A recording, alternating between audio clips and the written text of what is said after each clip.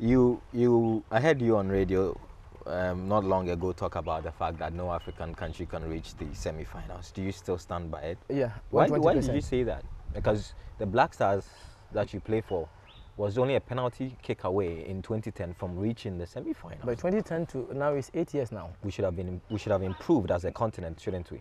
Exactly. Because look at what happened with Argentina. Last 4 years they were the finalists, but now they are struggling even to qualify from the group stages.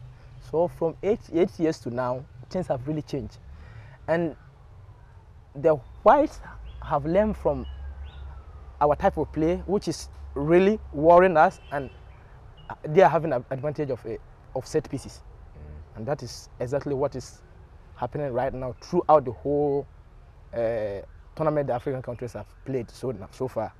Looking at Senegal, even when they won, but they conceded on set pieces. I was a bit surprised because one of the coaches who is very good at set pieces was the Moroccan coach. Bernard. Yeah. If you see the African Cup he won against Morocco, he scored a lot of goals from set pieces. But look at the world stage, he's also conceding from set pieces. So open play will always be very difficult for the Europeans to beat us. But when it comes to set pieces, so I think we have to work on it. And maybe next year's or this tournament, some of the countries like Senegal can move we the Africans forward.